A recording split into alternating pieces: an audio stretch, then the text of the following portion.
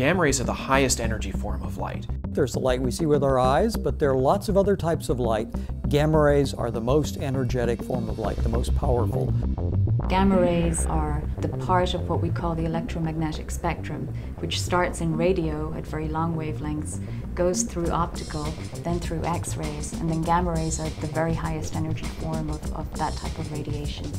The reason that it's important to look at the high energy gamma rays is that many objects, the most violent and some of the most interesting objects in the universe, emit most of their light in this high energy gamma ray part.